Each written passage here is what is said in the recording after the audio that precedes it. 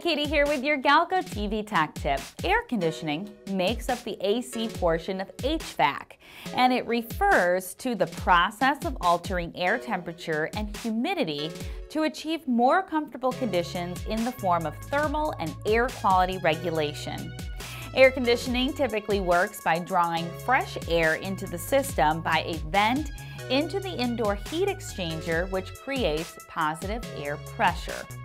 Air conditioning and refrigeration is done through the removal of heat, which can be achieved through radiation, convection, or conduction. These refrigerants can contain water, air, ice, and various chemicals.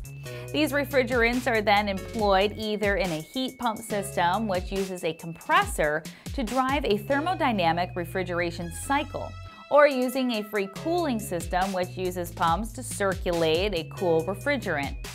Air conditioning has obvious uses in comfort applications, and that is where people will generally be the most familiar with it.